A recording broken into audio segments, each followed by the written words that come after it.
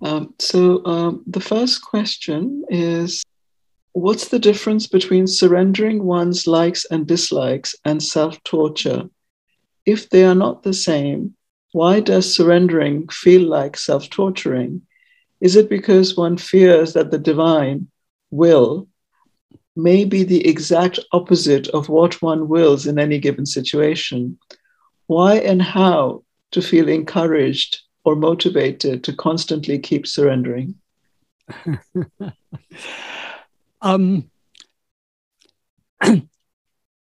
If we have surrendered our likes and dislikes, there will be nothing will be any torture for us. If we take anything to be a torture, that shows that we still have a dislike. Because we dislike a certain experience, but that experience is torture for us. If we truly surrender our likes and dislikes, our life will be extremely pleasant, because there will be, we will have neither likes nor dislikes. So whatever happens, it will be the same for us. So we will not be troubled by anything. So all troubles arise because we have likes and dislikes. If we are feeling, if we feel something is self-torture, then we are not surrendering ourselves. But any form of suffering is an indication, but we have not. That is, we will suffer only to the extent to which we have not given up our likes and dislikes. So self-torture is the very antithesis of surrender. Surrender is extremely pleasant because we are free of likes and dislikes, so nothing will trouble us. We will also not find, because we have no dislikes, nothing will trouble us. Because we have no likes, nothing will cause us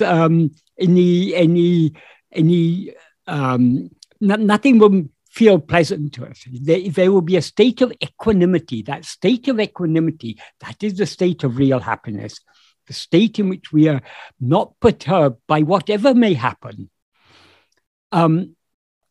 So definitely, as I say, surrendering one's likes and dislikes is the very antithesis of self-torture, the very antithesis of surrendering one's likes and dislikes. If you feel that surrendering feels like self-torture, you're not really surrendering. You haven't yet given up your likes and dislikes.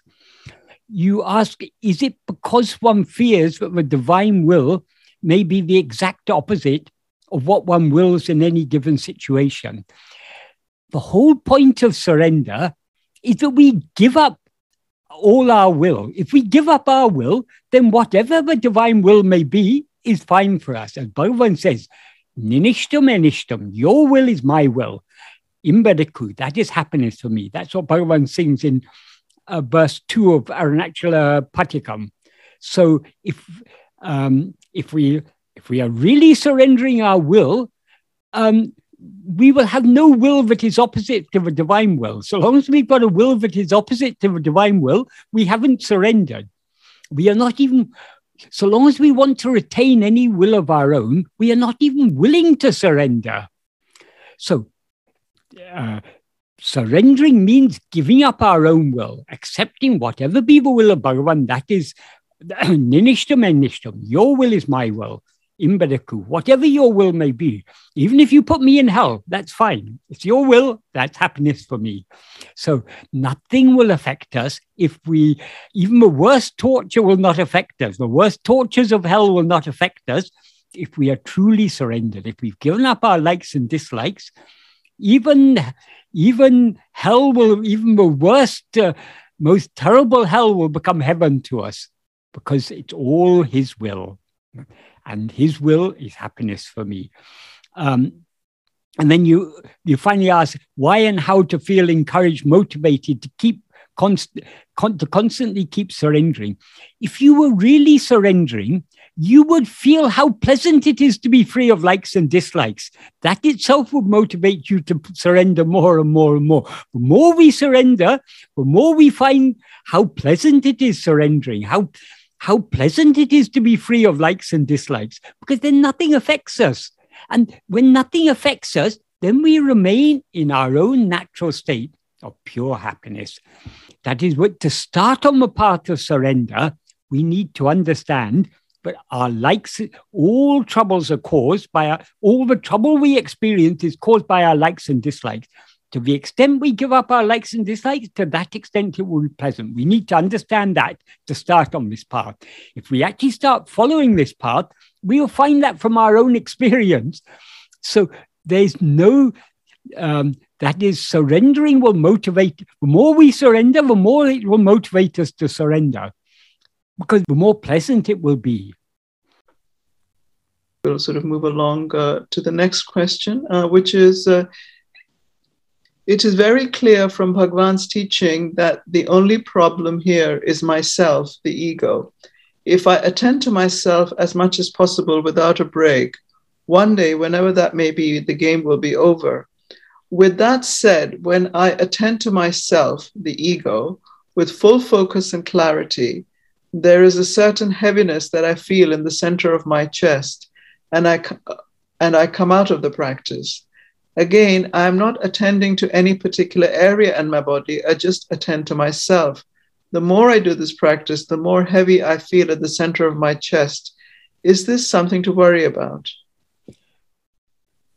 That is, awareness, whatever appears, it appears because we allow our attention to move away from ourselves. If our attention were firmly fixed on ourselves, nothing would appear. So when anything appears, in this case, it's a heaviness in the chest. To whom does it appear? Turn your attention back to yourself. Don't try and push away that. I mean, you can't get rid of that. Just ignore it. Don't attach no importance to it. Whatever appears will certainly disappear, because the nature of things that appear, they appear and they disappear. Whatever appears and disappears is not real. What is real is only I am, only our fundamental awareness of our own existence, our own being. That is what is real. So that is what we need to hold on to. Let us not, as Bhagavan, according to Bhagavan, the whole world, everything other than ourselves is just a thought. And he says, in the 6th paragraph, however many thoughts arise, so what? So let any number of sensations come in the body.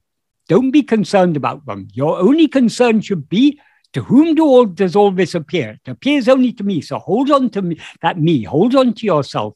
Don't be concerned about anything else. The less concerned you are about anything else, the more those things will drop off.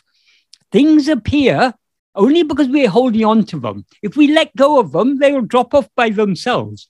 It's only our concern in anything other than ourselves. But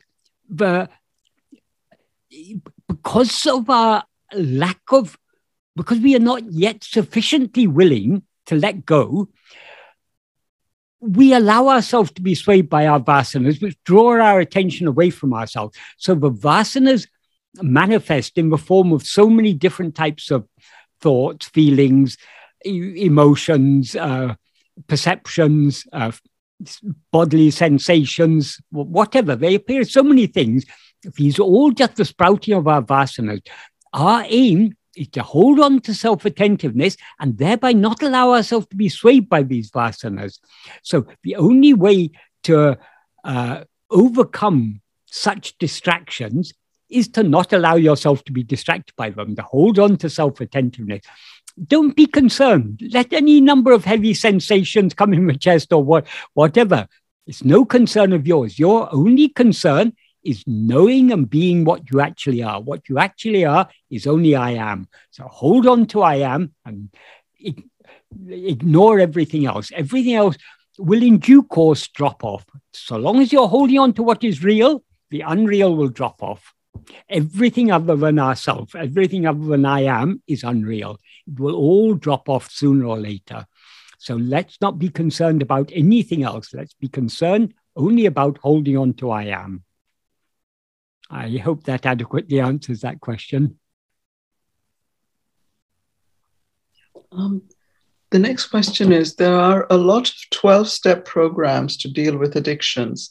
If we are just not to be swayed by our vasanas, some argue that it is a craving beyond our mental comprehension, and that's why people join 12-step programs, because addictions run so deep and are so tenacious. Could you speak on letting go of these vasanas in light of this? I don't know about these 12-step programs, but these may be helpful for people at a certain stage. But what Bhagavan has given us is the most powerful of all tools.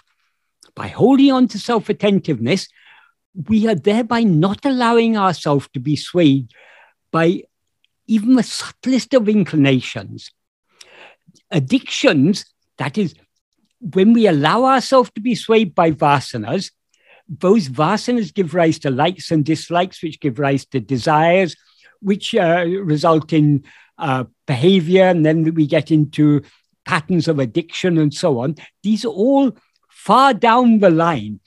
When we are practicing self-investigation, we are holding on to ourselves and thereby not allowing ourselves to be swayed even to a slightest extent by any vasana. If we're really doing it properly, if we're really holding on to ourselves, we're not allowing ourselves to be swayed by vasanas. If we're not swayed by vasanas, then there's no room for any likes or dislikes or desires or attachments or hopes or fears or any addictions or anything else. Nothing can arise so long as we're holding on to I am. So this practice that Bhagavan has taught us, this is all in all. Nothing else is required. However, in order to follow this, it requires a certain dedication, a certain single-mindedness.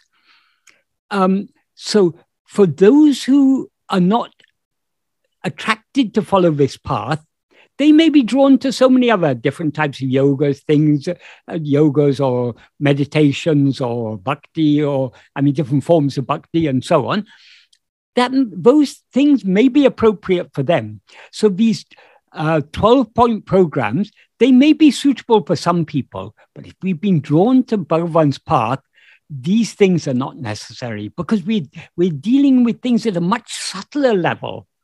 And the subtler the level we deal with, the more effective, the more powerful it is.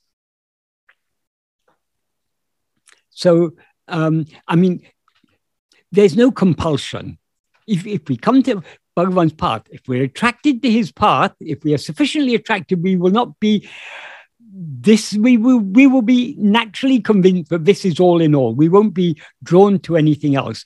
But if you are drawn to other things like the 12-point program or so on, maybe they're suitable for you. I obviously can't judge that, but it's you shouldn't think it's necessary. All that is necessary is to hold on to I. If we hold on to I, that is cutting at the very root of all these problems. The next question is from Marcos. Marcos, would you like to ask the question? Namaskar, Mr. Michael. Namaskar. I would like to ask you a question. Is it right to understand that God, that means, I guess, Ishvara, selects the experiences that will compose our prarabdha only as experiences that will ultimately drive us to realize the self? Yes. God is nothing but our own self who appears outwardly. So we can say the infinite love that we have for ourselves as we actually are is what manifests in the form of God and Guru. So the outward form of God and Guru, the God or Guru who seems to be other than ourselves, that is the power that is allotting the fruit of our actions. And because it is a power of infinite love that is, let's say Bhagavan, because that's a word that we're all familiar with, but that is what we call God or Guru, that is Bhagavan. Bhagavan has infinite love. Bhagavan doesn't see us as other than himself. So he has infinite love for us as himself. because he loves us as himself, he wants us to be as himself, because what he himself is infinite happiness, which is what we actually are. So he wants us to be as we actually are. So, whatever he does, whatever fruits of our past actions he allots for us to experience at this moment, that is the fruit, but is most conducive to our making spiritual progress. We may not understand, how can this particular experience that's happening to me today, how can this help me in spiritual progress? We need not understand that. We just need to, we need to recognize that such is the case, because he is all knowing. Nothing can happen without his knowledge. Because he is all powerful, nothing can happen without his consent. And because he is all loving, he will not allow anything to happen that is not good for us. So whatever prarabdha we experience, it is what is best for us at this moment. Best means it is what is most conducive to our spiritual development. Does that adequately answer your question? Yes, thank you. But can I add something? Yes. Can I ask? We live under the sway of our vasanas. Yes. Right. But where comes but from? We are not. We are. If we are swayed by our vasanas, that is because we choose to be swayed by our vasanas. We are not bound by our vasanas. We allow ourselves to be swayed by our vasanas. Vasanas get their power only from us. But where comes from that capacity of choosing to act or not to act? That is our freedom. That's our nature. We alone actually exist. So infinite freedom is our very nature. Now we have risen as ego, we have limited ourselves. So our freedom seems to be limited, but we are still free. So we are free either to be swayed, that is, as I said earlier, we are constantly being, that is, vasanas are pulling us in so many different directions, often in quite opposite directions. I have an inclination to do this. I also have an inclination to avoid doing it. So it's we who decide. Am I going to be swayed by the inclination to do this or by the inclination not to do it? Moment to moment in our life, we are deciding which vasanas we allow ourselves to be swayed by, which vasanas we don't allow ourselves to be swayed by. So we have this capacity either to be swayed or not swayed by any particular vasana. If we cling to self-attentiveness, we are thereby not allowing ourselves to be swayed by any Vishaya vasana. We are instead being swayed only by the Sat vasana, the inclination just to be as we actually are. So the more we cling to self-attentiveness, the more we weaken our Vishaya vasanas. Weakening our Vishaya vasanas, to the extent that our Vishaya vasanas are weakened, we are restoring the power to ourselves. The power that we have put, the Vishaya vasanas derive their power from us. If we allow ourselves to be swayed by them, we are investing more and more power in them, so they become stronger and stronger. Now we are reclaiming the power, but the power that we had invested in those vasanas, we are now reclaiming it. We reclaim it by holding on to self-attentiveness. We are thereby not allowing ourselves to be swayed by the vasanas. We are thereby weakening them, and we are strengthening our ability not to be swayed by them.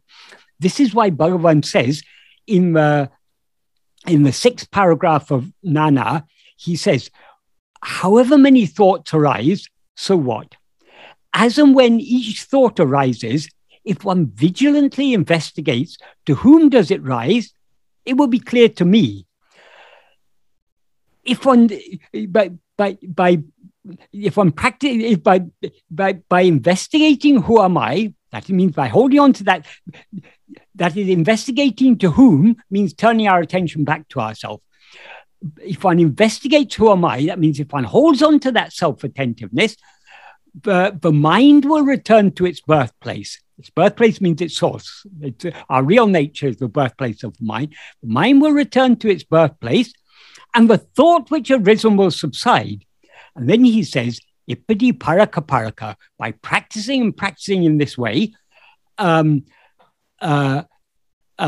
manatiku tan pirapidatil tangi nikkum shakti adikadikindradu. The power of the mind to remain in its birthplace increases.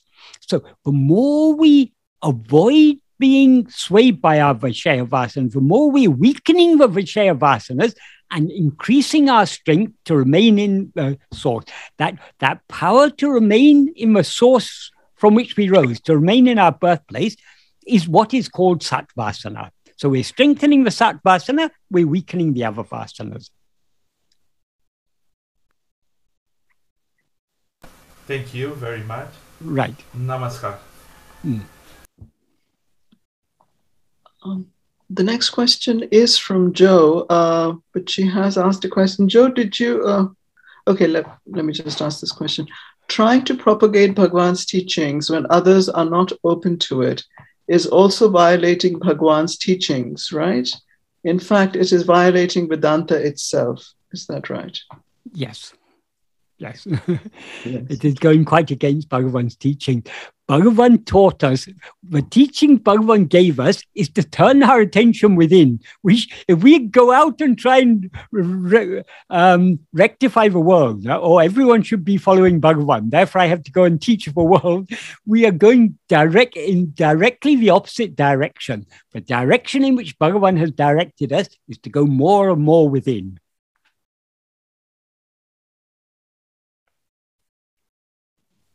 The next question is, you often mention that the mind and the breath are connected. If the mind subsides, the breath subsides too. Does this mean if one realizes himself, his breath stops? If you realize yourself, everything stops. Because, as Bhagavan says, if ego comes into existence, everything comes into existence. If ego doesn't exist, everything doesn't exist. So realizing ourselves means being aware of ourselves as we actually are. Ego is nothing but a false awareness of ourselves. Being aware of ourselves as I am this person, I am Michael, or I am whoever, that is ego. When we're aware of ourselves as we actually are, in other words, when we're aware of ourselves as ourself alone, as I am I, then there's no ego, and therefore there's nothing else. So not only the prana will subside, the whole, as Bhagavan says, sakalamam virangam, swallowing the whole world. Bhagavan says in verse 27 of Akṣaramaṇamālai, sakalamam virangam kadiroli yenamana jalajamalati dharanachala. Sun of bright rays that swallows everything.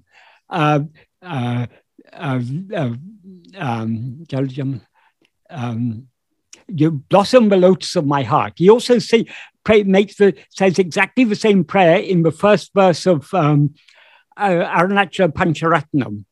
Arul Nirevana Amrakadale, ocean of grace in the form of a hill. Virikadi Ral Yavam Virungum, Aruna Giri Paramatma Ve. Aruna Giri Paramatma. Now, that Arunachala, the Supreme Self, who swallows everything in the light rays of your, in your bright rays, Paramatma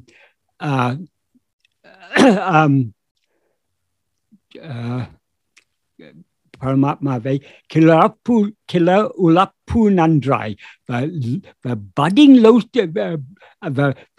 the budding lotus of my heart, Nandrai, well, make it blossom thoroughly. So make my heart blossom. That is, my heart is beginning to bud. Make it blossom thoroughly. Why? Because you are the sun of the sun whose bright rays swallow everything. So what he means by the bright rays that swallow everything, when we know ourselves as we actually are, in that infinite ocean of pure awareness, everything will be swallowed. Why? Because ego is swallowed, and everything exists only in the view of ego. the body, the world, everything. So since the body exists in the view of the ego, well, the prana also exists in the view of ego. Everything exists only in the view of ego. That's why Bhagavan says, if ego comes into existence, everything comes into existence. If ego doesn't exist, everything doesn't exist. Therefore, investigating what it is, that means investigating what this ego is giving up everything. So if we know what we actually are, that is giving up everything. What remains then, as Bhagavan says in verse 28 of Upadeshandya, if one knows what the real nature of oneself is, then Anadi, Ananta, Akhanda, Satchidananda. Anadi means beginningless. Ananta means endless, limitless, infinite. Akhanda means undivided, Satchidananda. That Satchidananda doesn't just begin when ego is annihilated. When ego is annihilated, we will find that it is beginningless. It is eternal. It never had a beginning. It never has an end. It's ever unbroken, ever uninterrupted. So that is the ultimate truth. So in that state, there's no such thing as prana. Prana seems to exist. Prana and body and everything, mind and world and everything seems to exist only when we rise as ego.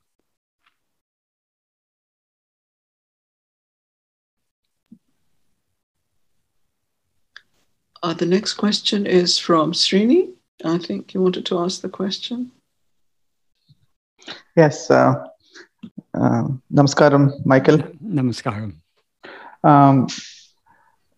In a daily life that we are going through, when you don't like a particular thing, like I don't like this person, I don't like this thing, I don't like this nature of this, whatever is happening around the world, mind always try to act. It tries to jump in the ego mind. Yeah. It says, try to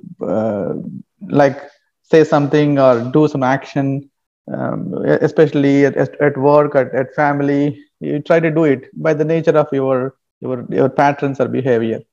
So as part of self-surrender or self-investigation practice, shall we do something like keep quiet and just let Bhagavan decide what to do? Or what is the best course of action in our day-to-day lives when we don't like something? Yes, keeping quiet is best. As Bhagavan said in that last sentence of the note to his mother, Ahilin Maunamai Irake Nandru. So the best option is always to keep quiet. But what does it mean, keeping quiet? What it means, keeping quiet, is not rising as ego. How to avoid rising as ego? Only by clinging to self-attentiveness. So to the extent to which we hold on to self-attentiveness, we will not be concerned about other things. So the only effective way to give up our likes and dislikes is to hold on to self-attentiveness. The more we hold on to self-attentiveness, the more our likes and dislikes will grow weaker and weaker. We'll be less concerned. Yes, okay, this world is full of good people and bad people. Some are very likable, some are very dislikable. Why should we have likes or dislikes for anything? As Bhagavan said, likes, virapu, verapu, rendame verapu takana. Likes and dislikes are both to be disliked. So we need to wean our mind off its likes and dislikes. We can do so only by means of self-investigation and self-surrender. Self-investigation and self-surrender are one and the same thing. Yeah. Two ways of describing the same thing. Yeah, I try to. Only way.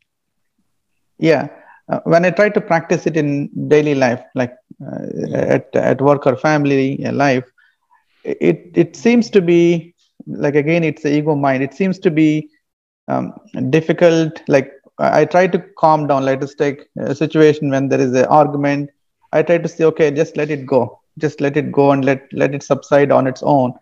But it keeps on, like the ego mind try to act upon it and say, oh, I want to do something. I need to do something to make it better. Maybe if I say something or do something, maybe it'll calm down, or it'll probably make it better, the situation. So after initially practice self-enquiry, keeping quiet, it seems to be working. But after a while, if it is still not getting, then somehow it comes to our real nature, comes to into picture. Our whatever the ego, mind, our nature comes into picture and try to act upon it. So is it still probably practicing? Am I not practicing better, or is there some tips that you can give to the devotees? Okay. The reason it seems difficult is because we are not sufficiently willing. Nothing is easier than surrender. Surrender means letting go. It's the easiest of all things, but it seems difficult so long as we're not willing to let go. So long as we've got strong likes and dislikes, giving up our likes and dislikes seems to be very difficult. That is why patient and persistent practice is necessary. Ipadi paraka manatiku tampirapititil tangi nikam shakti adikari kindradu, as Bhagavan says in 6th paragraph of Nāṉ Ār. By practicing and practicing in this way, that means by constantly not allowing our mind to go out after whatever appears. Whatever appears, to whom does it appear? Turning our mind back within more and more and more, and trying to hold on to that self-attentiveness. By practicing and practicing this way, the power of the mind to remain in its birthplace, to remain firmly in its birthplace, increases. So there's no shortcut. That is the path Bhagavan has given us. This is the shortcut, the one and only shortcut. So there's no shortcut for the shortcut. We have to do this. We have to patiently and persistently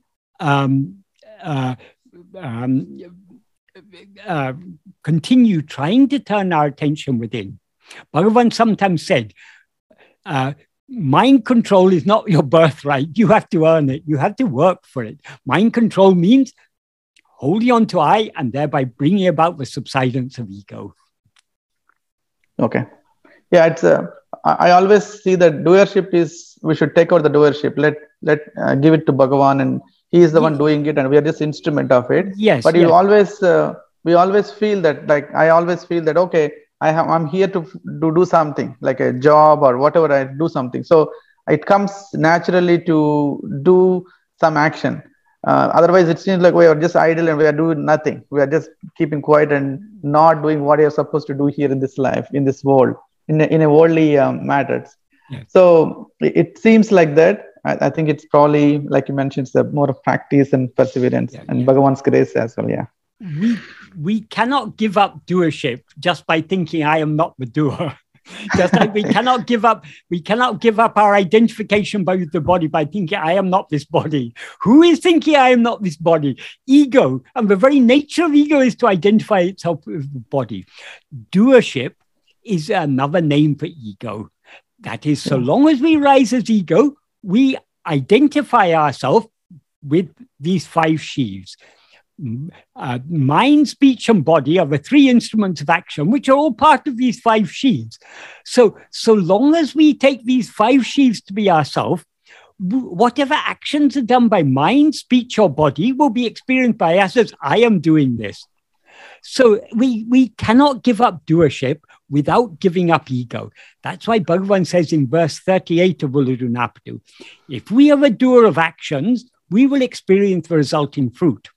From this, we can infer something else. So long as we are experiencing the resulting fruit of past actions, we're still the doer. We will cease experiencing the fruit only when we cease being the doer. So if we have a doer of actions, we will experience the resulting fruit. If one knows oneself by investigating who is the doer of actions, doership will depart. That means ego will depart, and all the 3 karmas will come to an end. So doership is ego, and ego is doership. They are synonymous. You cannot have a doershipless ego. I am doing without doing. So long as you're saying I am doing, the doership is there. And doing without doership, that is meaningless. You can't do anything without doership. The fact you're doing it means the doership is there.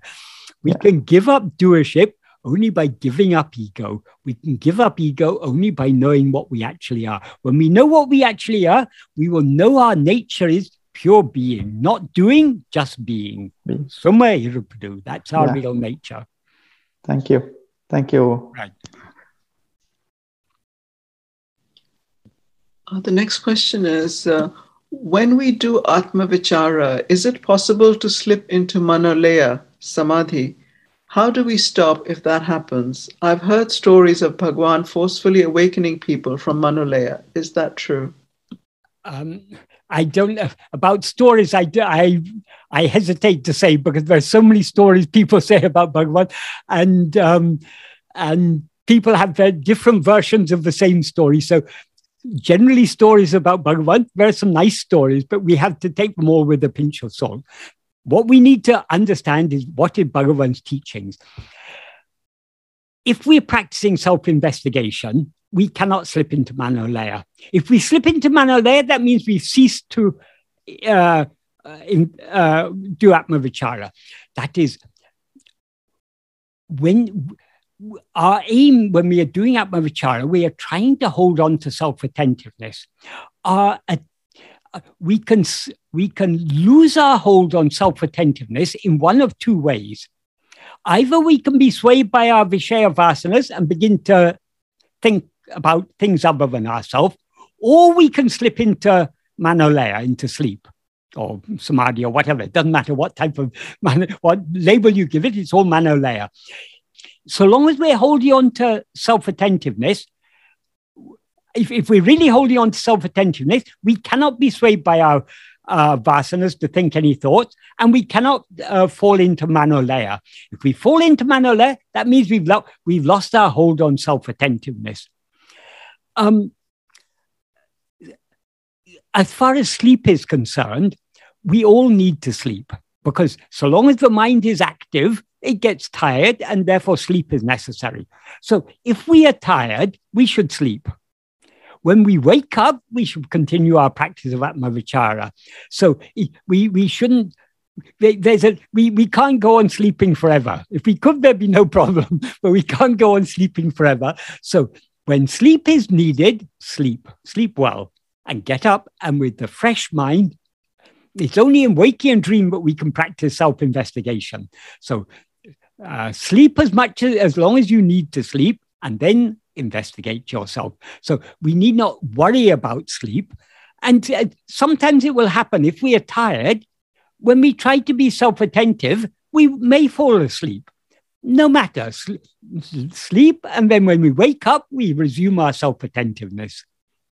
That is, as Bhagavan said, it doesn't matter how many times we fail in this path, how many times our attention is drawn away to other thoughts, or how many times we fall asleep. It doesn't matter.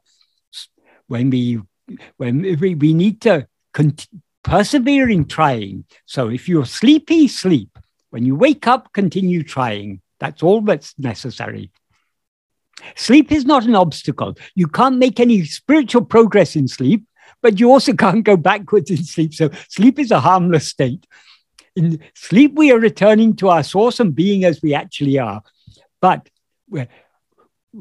it is in the waking state, we need to experience ourselves as we experienced ourselves in sleep. In sleep, we experienced ourselves just as the pure awareness I am. But because ego we fall asleep because of tiredness. So ego subsides, and as a result of the subsidence of ego, we experience ourselves as we actually are. Because ego has subsided, ego is not thereby destroyed. So in order to bring about the destruction of ego needs to experience itself as pure awareness. To experience ourselves as pure awareness, we need to attend only to ourselves. The more we attend to ourselves, the more ego subsides, everything else drops off, and the more we begin to experience ourselves as that pure awareness I am, just I am alone, without any adjuncts. When eventually we experience ourselves as we actually are, that is, when we experience ourselves as pure awareness, ego will thereby be destroyed. Because ego needs to experience itself as pure awareness. But ego cannot experience itself as pure awareness, because as soon as ego experiences itself as pure awareness, it ceases to be ego and remains as pure awareness. So what realizes the self is only the self. There's no, it's not, that pure awareness can never be an object known by ego. So ego needs to experience itself as pure awareness, and thereby it will cease to be ego. And what then remains is only pure awareness. Does that adequately answer your question? Yeah, I think it probably does. The next question is, it says, there are two aspects to my question: our true nature and the practice of self-attentiveness. These are the two aspects. How can we be sure that our true nature is infinite happiness and not something worse than the false awareness called ego? I mean, I know that I am Sat, existence, and Chit, awareness, but I'm not really sure about unlimited happiness, because when I try to go deep into self-attentiveness, I become more simple-minded and duller and disconnected from the world. Surely I become more peaceful, but it's not really a radiant and joyful peace. It's like when I'm trying to go deeper into self-attentiveness, deeper into I am, I become, as Pink Floyd would say, comfortably numb. Am I practicing wrong? Is the culmination of this path infinite happiness? Thank you. Yes, infinite happiness is our real nature. So self-investigation is not a state of numbness or a state of dullness. The more we attend to ourselves, the more we are experiencing the clarity of our own awareness. That clarity of self-awareness is what Bhagavan called Spurana. Spurana simply means shining forth or shining. So the clear shining of ourself, as I am I, that is Spurana. So the more we attend to ourselves, the more we experience that clarity. So if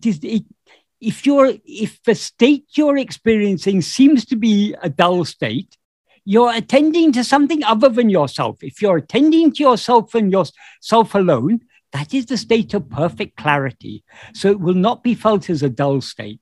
The more we experience it, the more pleasant we will find it to be. So we'll be drawn back to it more and more and more. So if we are practicing self-attentiveness correctly, we will be experiencing clarity, and we will be experiencing it as not a joy like the joy of having a good time, a good party or something. It's a far, far deeper and more enduring form of happiness. We can describe it as peace, but it's something far more profound than what we normally call peace. It is that infinite happiness that we experience in sleep. But the problem is, though we experience infinite happiness in sleep, since we come out again, we now experience ourselves as ego. So we are now not experiencing ourselves as infinite happiness. So our present ignorance of ourselves clouds our ability to recall what we experienced in sleep. That is why sleep seems to us to be a dull state, whereas in fact it's a state of infinite pure being, pure awareness, pure happiness, pure love. That is what we actually are. That is all that remains in sleep. Now we need to try to experience that sleep here and now in the waking state. And we can experience that only by turning our attention back towards ourselves, because all we experience in sleep is ourselves. So if we want to experience sleep here and now, if we want to experience sleep in waking, Jagrat Sushupti, we need to attend only to ourselves, not allow our attention to be diverted away towards anything else. I hope that adequately answers that question. You asked, how can we be sure that it's a state of happiness? Bhagavan has given us very good reasons for understanding that it is a state of happiness in the first paragraph of Nāṉ Ār. What he says is, since all living beings like to be happy always without what is called misery, since for everyone there is greatest love only for oneself, and since happiness alone is the cause of love, that is, we all like to be happy. We have greatest love for ourselves, and what causes us to love anything is happiness. Only if something makes us happy, we love it. So the reason we love ourselves is because we ourselves is our happiness. That is one reason. And then he goes on to say, in order to obtain that happiness, which is one's own nature. Why is it one's own nature? He's given a reason in the first three clauses. He then gives another reason, which one experiences daily in dreamless sleep. That is, we in sleep every day, we experience perfect happiness. So since we are not experiencing anything other than ourselves in sleep, since that is, sleep is, as he says, sleep which is devoid of a mind. So since sleep is devoid of a mind, in sleep we are not experiencing anything other than ourselves, and we're perfectly happy.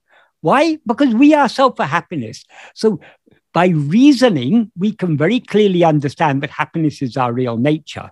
Then he concludes by saying, since such is the case, oneself knowing oneself is necessary.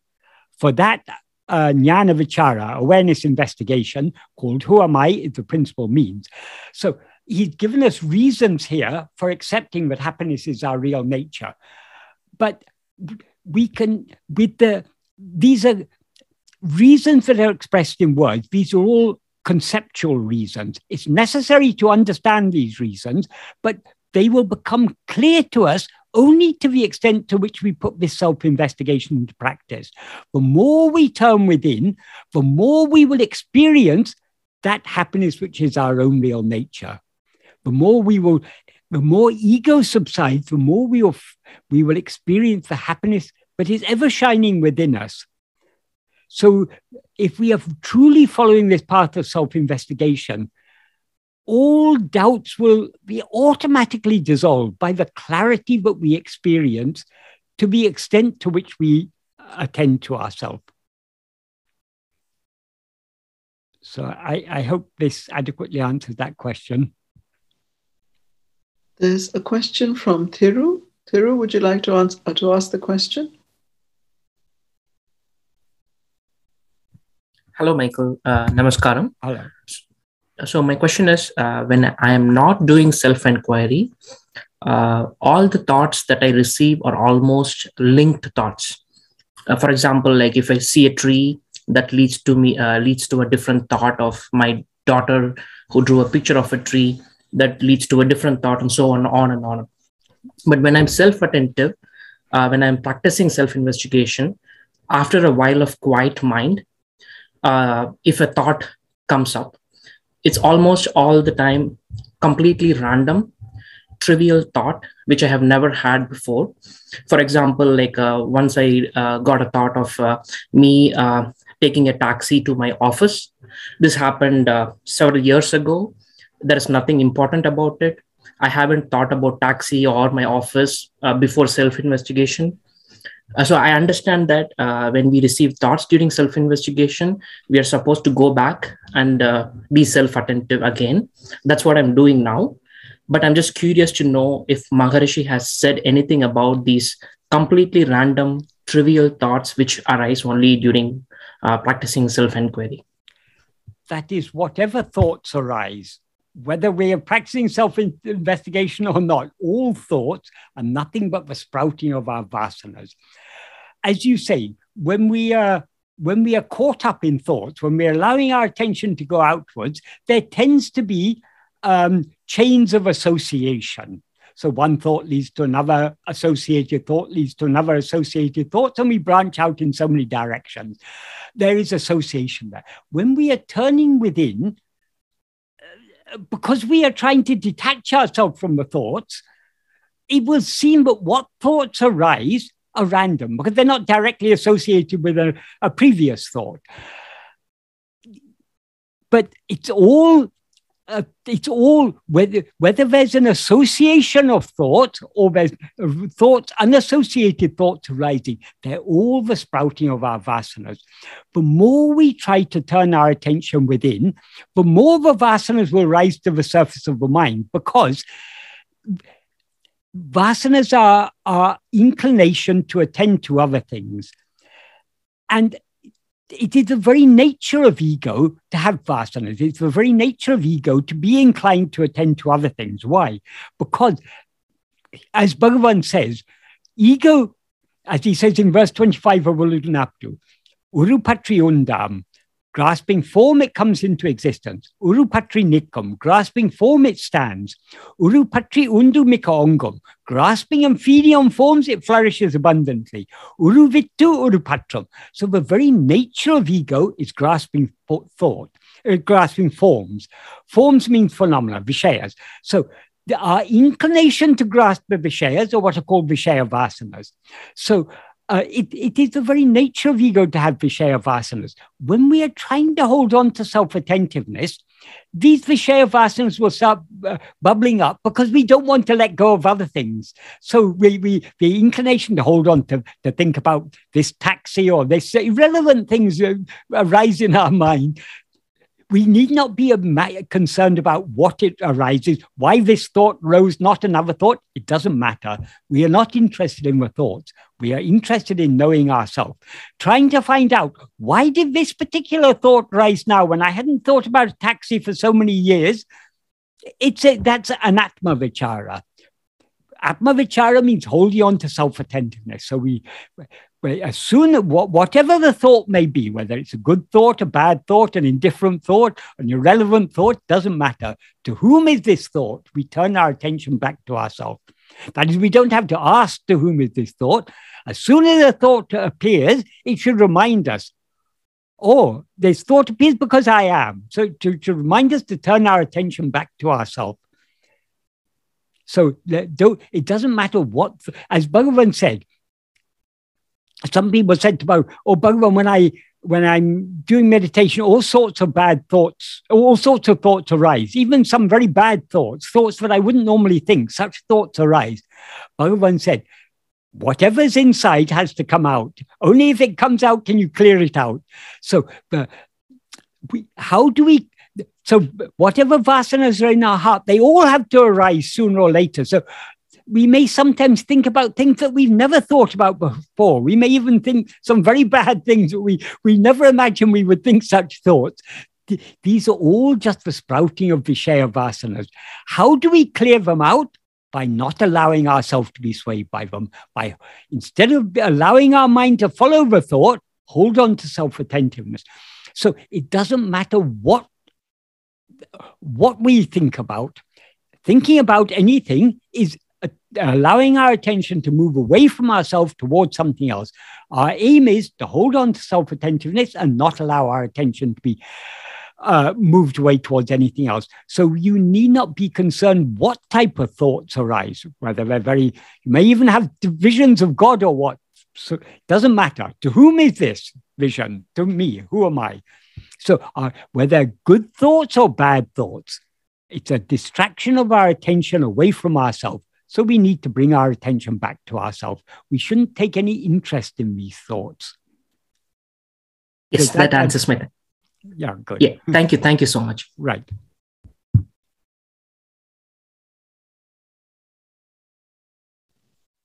The next question is, what is the connection between vasanas and gunas? Thanks, David. Vasanas are the seeds. Gunas are qualities. Qualities, that is,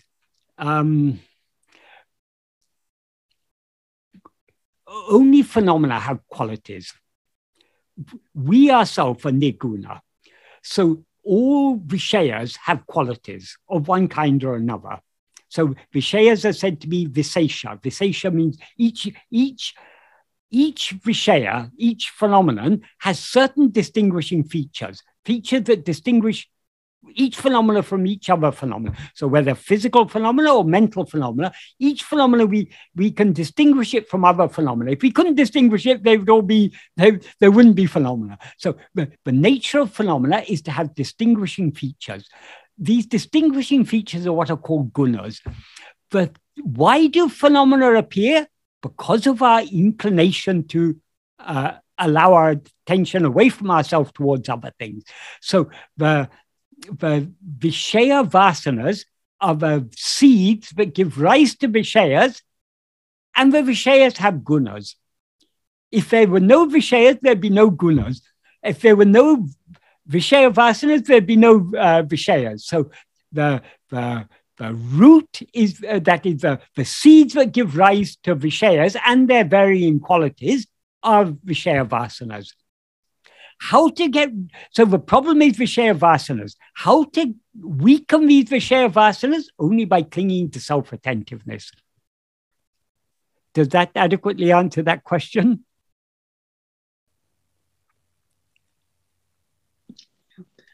Yes, thank you very much. Thank you, Michael. Right, okay. Sorry, I was a bit slow in clicking on the unmute. No problem. There's another question from Jyoti. This is the follow-up thought on Michael's question. Someone I know seems to be practicing surrendering everything to God. Many times I see the divine favoring his will, but there is one incident where the divine did not favor his desire. He did not want to marry the woman he is married to now. He had surrendered the decision to God before marriage, but he was still forced to marry the same woman. That incident scares me. It's interesting, though, that he does not stop surrendering other matters to God. So this agrees with Michael's answer that one must surrender to God even if one is going through hell. He was not surrendering. If he had a liking, I want to marry this girl, not this girl, he still has a will of his own, so he hasn't surrendered. Surrender means having no will of our own, giving up our will entirely. If we give up our will, whether we're married to an angel or to a devil, it doesn't matter. It'll be all equal to us. It's because of our likes and dislikes, but our marriage either seems to be heaven or hell, or somewhere in between for most of us. That is, surrender means doesn't mean just giving up making decisions. It means giving up any concern about whether this should happen or that should happen. So long as we have likes and dislikes, to the extent to which we have likes and dislikes, we have not surrendered. To the extent to which we surrender, we will not have likes and dislikes. So you can't, it's a fallacy to think, but if you surrender to God, then God will do what you want. If you surrender to God, you don't want anything. If you are expecting God to do something, God, I will surrender to you if you do what I want, you are not surrendering to God's will. You're asking God to surrender to your will. So it's we who have to surrender to him. We shouldn't ask him to surrender to us. So we shouldn't ask for anything. We shouldn't want anything. We should have no likes or dislikes. That alone is surrender. I've heard people say, oh, when I surrender, often people even tell stories, or such and such happened, I surrendered this thought, and then it happened just as I wanted it to happen.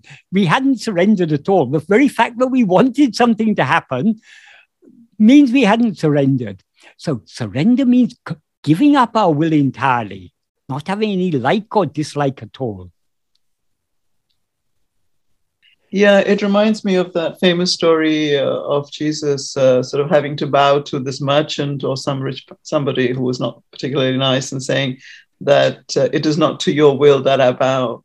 There's always this thing of thy will be done, or in Islam, there's always this thing of submission, howsoever people interpret it. It's quite interesting. Yeah, Islam means surrender. Yeah. If only everyone would surrender. Once some Islamic scholars came to Bhagavan, and one of them asked Bhagavan, Swami, what is the goal of all religions or all spiritual paths? Bhagavan said, salam. Salam means peace. And then he asked, what is the means to attain that goal? Bhagavan said, Islam. So Bhagavan expressed his own teachings in their own language, because Bhagavan's path is Islam. True surrender, complete surrender, that is Bhagavan's path. I think, unfortunately, when people think of surrender, they don't think of surrendering the ego. No, and all exactly. and all the identities that go with it, and No. and all the different idols and icons. Yeah. Anyway, the next one is again.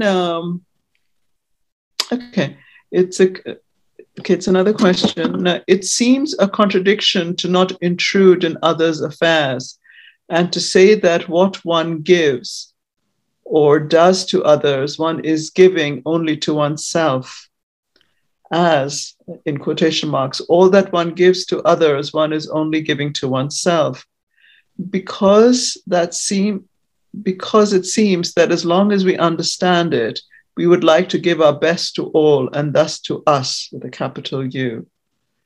How can this contradiction be resolved? Should we just leave the world be as it is without touching it?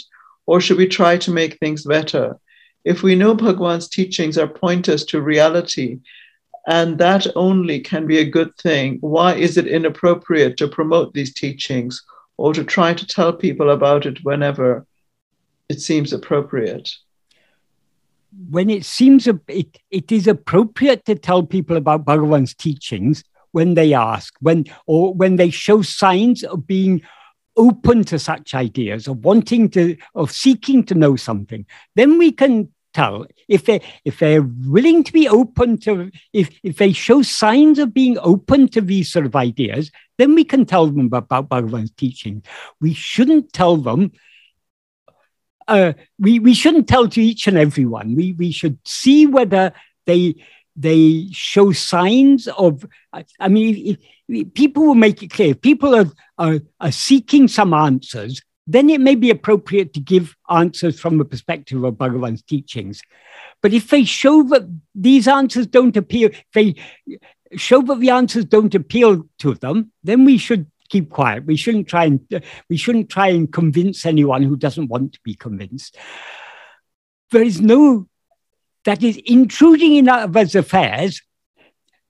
Do you like other people intruding in your affairs? No, none of us like people intruding in our affairs.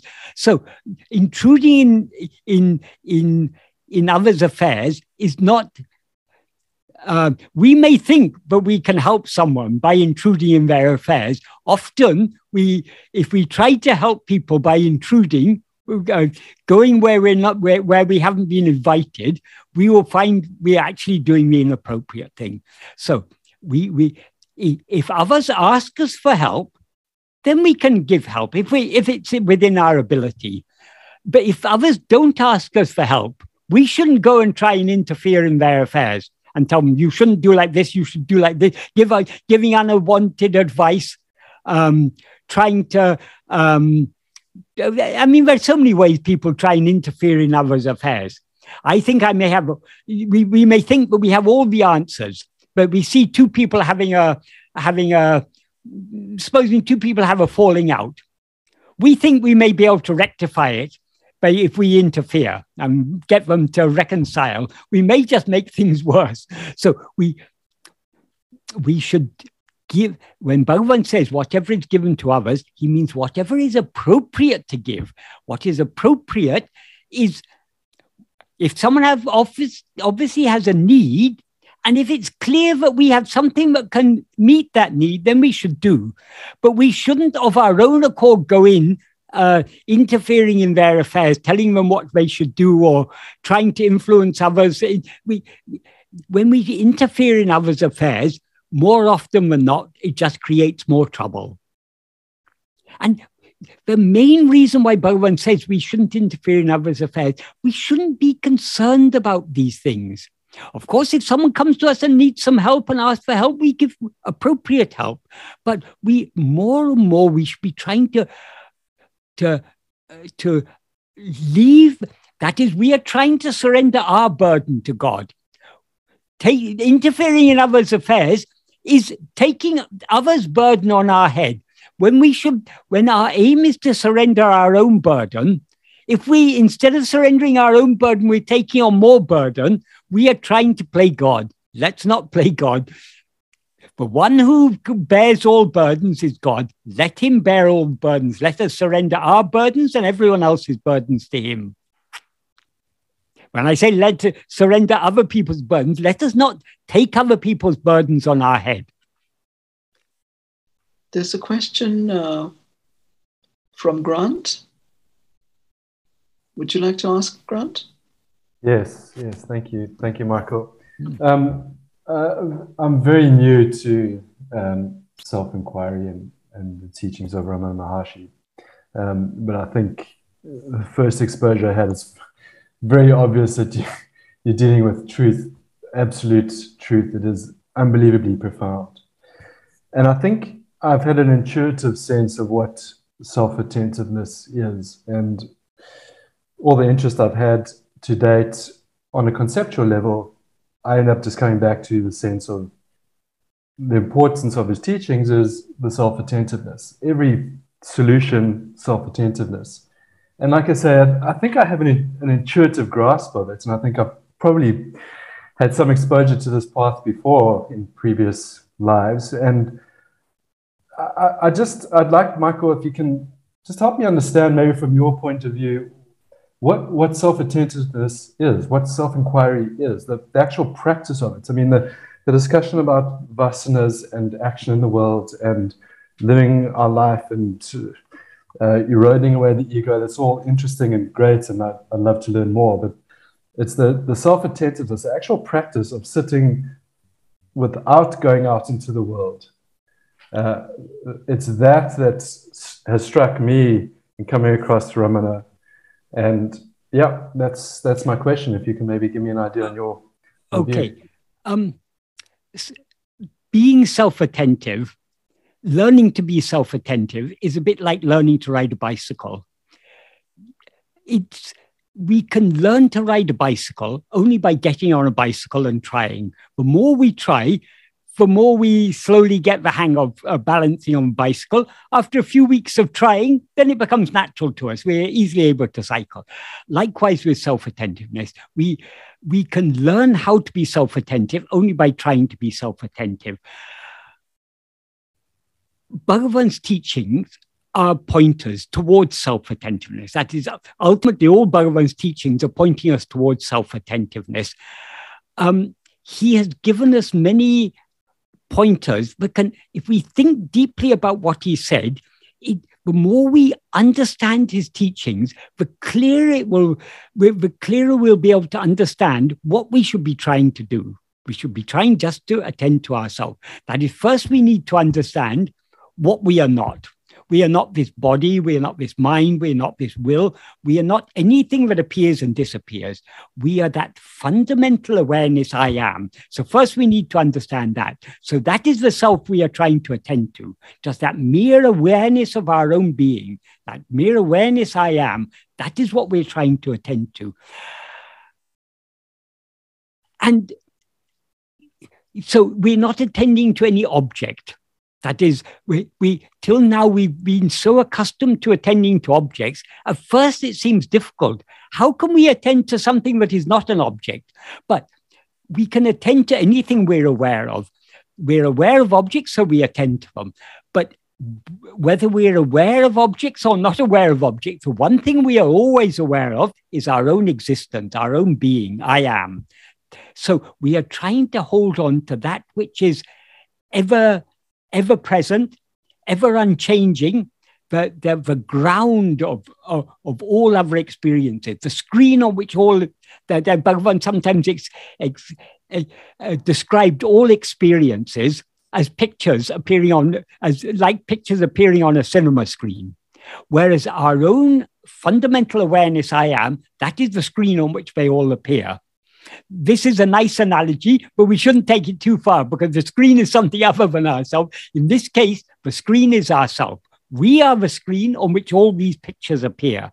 So we are trying to attend just to our mere being, to our mere awareness I am.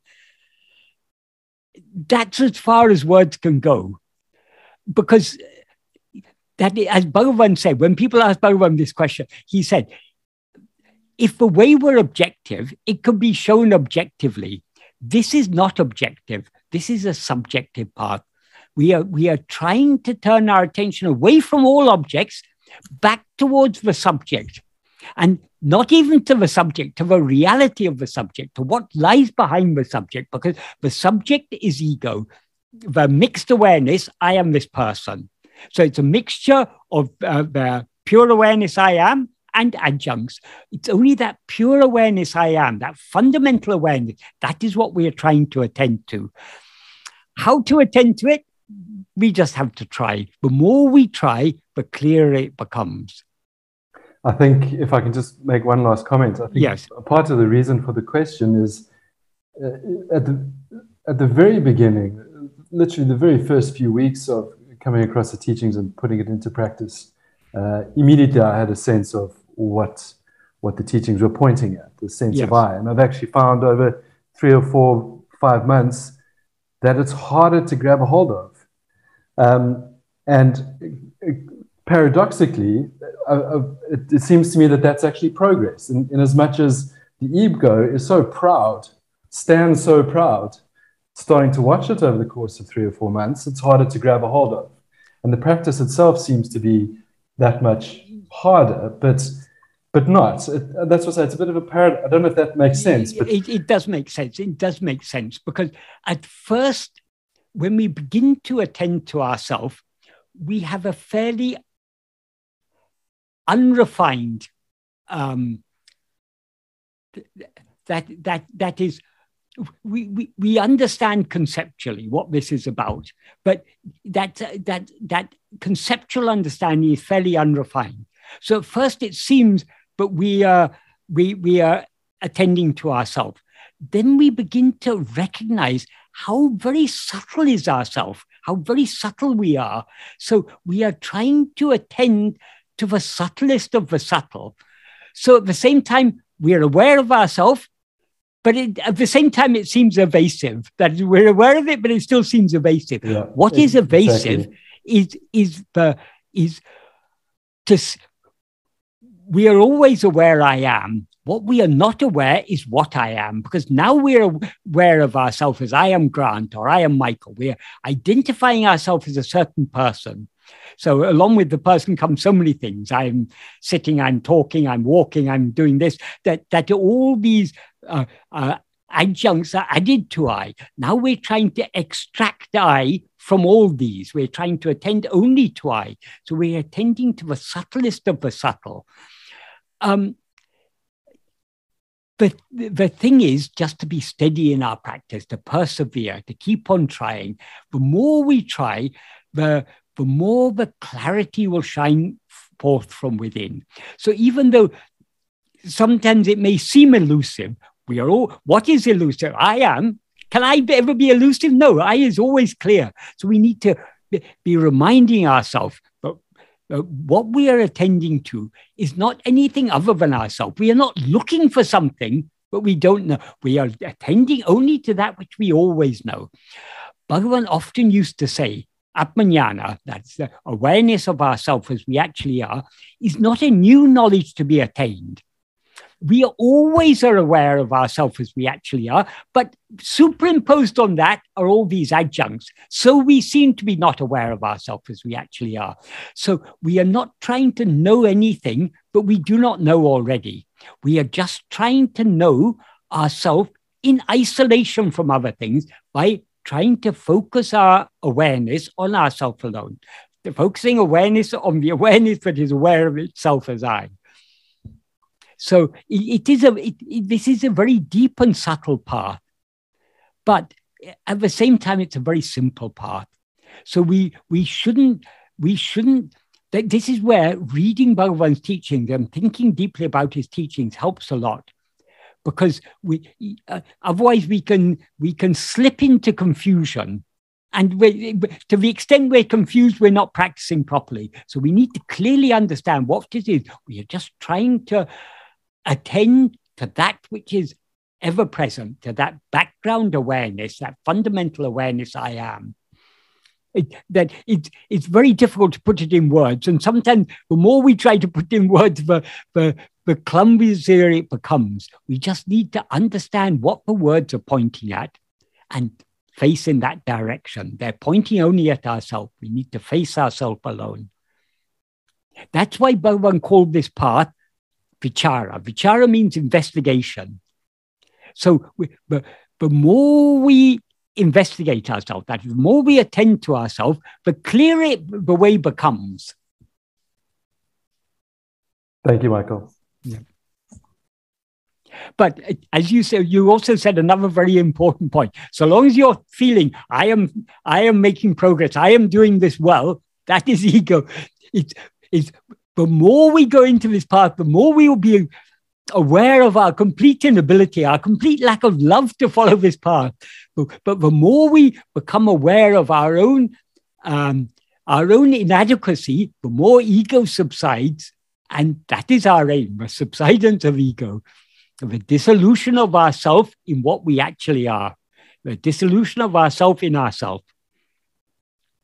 There's just one more question. So just before that, following up on what Grant was saying, very often, we're sort of identified, we're kind of absorbed in a thought or a feeling or a response or whatever it might be. And the moment we become aware of it, and we just become aware and just let it go, we just sort of fall back into that awareness itself and away from the object. And then, there is that greater feeling, of a kind of a spaciousness or just whatever being. Would that be one way of sort of thinking about self-investigation, that we just, the moment we become, we just make us, instead of being absorbed and identified with a particular thing, a particular emotion object, we just become aware of it and then just within that moment, let it go and just fall into the awareness itself, which has become aware. Yes. That is it. But it's very difficult when we put it into words. It can easily be misinterpreted. That is, no words can adequately express it. Because one thing we have to be very careful of, one thing people don't understand clearly enough is it's not just a matter of not being aware of other things. No, it's not just a matter of letting go of other things. We need to be holding on to ourselves. Every night when we fall asleep, we let go of everything, but we don't know ourselves as we actually are. So it's not just a matter of withdrawing the mind from all thoughts. It's a matter of focusing our attention on ourselves. If we attend to ourselves, our attention is automatically withdrawn from other things.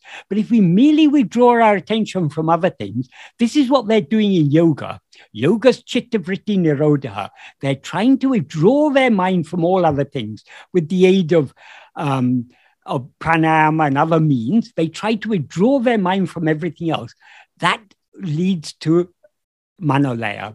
What they call nivikalpa samadhi, Bhagavan said, that is just manolaya. That is, if you withdraw your mind from everything else, you then subside in manolaya, as we do every day in sleep. What's important is not merely ceasing to be aware of other things, being aware of ourselves, holding on to that self-awareness, holding on to that fundamental awareness of our own being. That's very, very important, because that is the key. It's the self-attentiveness, but it's the key to success. We can know ourselves only by attending to ourselves.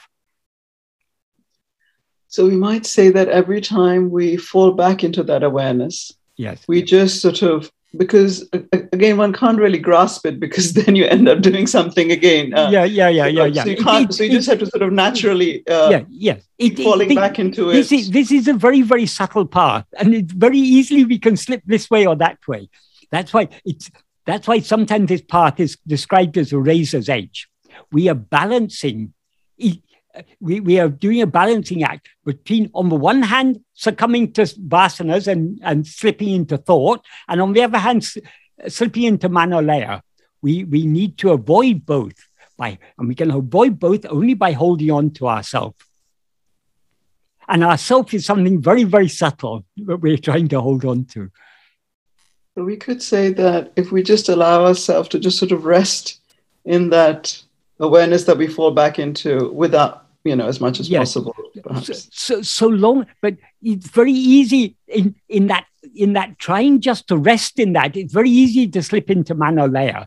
That's why we need to hold on to that self-attentiveness. You mean sort of being aware of that awareness in a way? Yes. Rather than just becoming blanked out. Yes. That's why I said someone else who said it's a dullness. If we're feeling it to be a dullness or lack of clarity, that is we're getting close to Manolaya. What we need is clarity. Bhagavan said, if we, in Vichara Sangraham, there's a very nice passage right at the beginning of Vichara Sangraham, in which he says, if one investigates what it is that is now shining as I, then a spuripu, a clarity, a fresh clarity will shine as I am I. What he's referring to there is that is when our attention is fixed on ourselves, the more our attention is fixed on ourselves, the greater is the clarity of awareness of ourself as ourself alone. That is what we are trying to hold on to, that awareness of ourself as ourself. What Bhagavan called I am I. So holding on to that I is all important. That feeling of awareness, that aliveness. Yes. That clarity, that inner clarity, that which is shining in our heart as I. Because that's the source of all light. That is, from where does the mind get its light? From where does the mind get its awareness? It's only from that fundamental awareness I am. So that is the original source of all light. Of course, light is a metaphorical term. People say, I didn't see any light. I looked inside, I didn't see any light. You yourself are the light that you're looking for. The last question is, I know surrender is not avoiding, but we do have to take action in life. I think it would be easy to say I'm surrendering, but actually one is just avoiding decisions. Could you speak about this? Whatever actions we need to do, that is, whatever actions need to be done by our body, speech, and mind, they will be made to do. As Bhagavan said in the note he wrote for his mother, in the first sentence, avarava prarabdha prakaram, according to the prarabdha, the destiny of each one, adakanavan, he who is for that means God or Guru, Angangirandu, meaning being, literally means being there. That means being in the heart of each one of them. That's what it implies. Artavipam will make them act. So whatever actions need to be done by our mind, speech, and body, in order for prarabdha to unfold, our mind, speech, and body will be made to do that. So we need not be concerned about such action because they will be made to do them. Our only aim should be to hold on to self-attentiveness. Leave the body, speech, and mind, leave that in Bhagavan's care. Let him make the body, speech, and mind do whatever they're meant to do. Our only aim should be attending to ourselves. We need not fear about being actionless because whatever actions the body, speech, and mind need to do, they'll be made to do. What we need to avoid is acting under the sway of our vasanas. Allowing our attention to move away from ourselves is the beginning of acting under the sway of our vasana. Because it's only under the sway of our vasanas that our attention moves away from ourselves. And when our attention moves away from ourselves, that gives rise to thoughts. And thoughts give rise to speech and to actions. So all actions begin from allowing our attention to move away from ourselves. So we need to hold on to self-attentiveness and thereby not allow our attention to move away from ourselves. Then that is surrendering our body, speech, and mind to Bhagavan. He will make them do what he's going to make them do anyway. That is what the actions that we need to do for our prarabdha to unfold, we'll be made to do those actions. We, there means our body, speech, and mind, not we. We are holding on to what we actually are and letting our body, speech, and mind do whatever actions Bhagavan makes them do. So we need to lose all interest in action.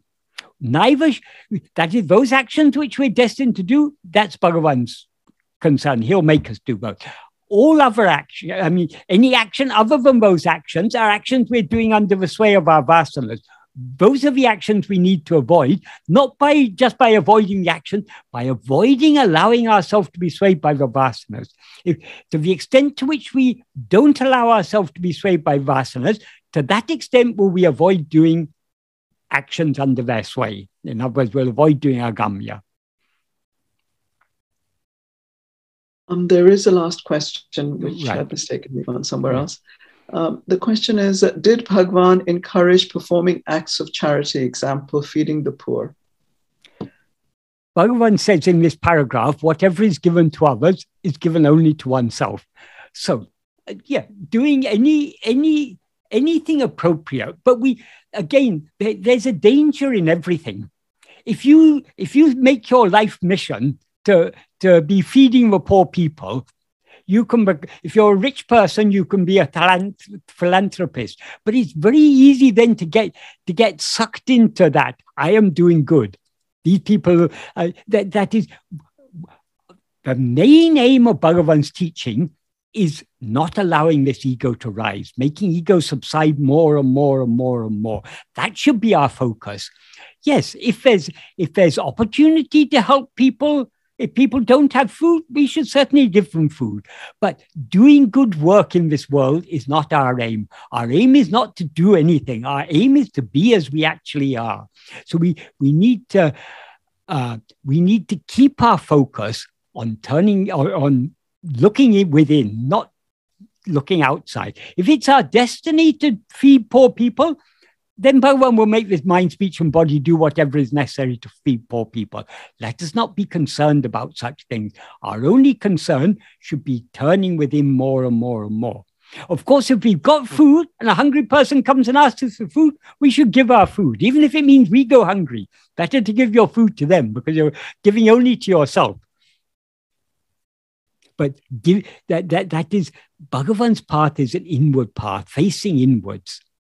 If we're facing inwards, then we won't have attachment. If we are really following Bhagavan's path of turning within more and more and more, and if a hungry person comes and asks us for food, we'll be more than happy to give our own food to them.